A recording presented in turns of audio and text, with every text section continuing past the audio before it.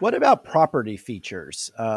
You know, 2 bedrooms, 3 bedrooms, multiple bathrooms, you know, those types of pool, no pool, you know, uh, what kind of features make for a good short-term rental?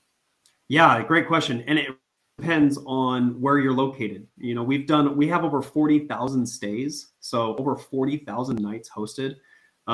We understand, and we were able to, luckily, we're able to collect the data on who's traveling, what they're traveling for, where they're traveling.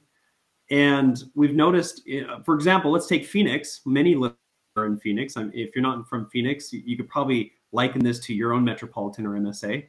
But in the East Valley, in Chandler, Gilbert area, you have more families traveling there. So your property features need to be larger, okay? You need to have a large building, multiple rooms, many beds.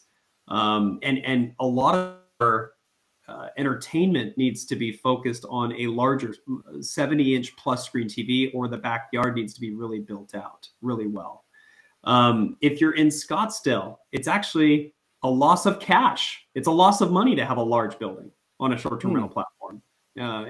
Because it's much harsher in Scottsdale, North Scottsdale, or North Phoenix. You'd actually be better off purchasing a value-add condominium or a value-add property, smaller, and really decking it out, putting the juice into every single square foot that you possibly can. That's where you're going to get your most of your value. So it really depends on where you are. Less families in Scottsdale, more families in Chandler, Gilbert. Okay, so I mean, it depends on who you're trying to appeal to, and then you just match that property type.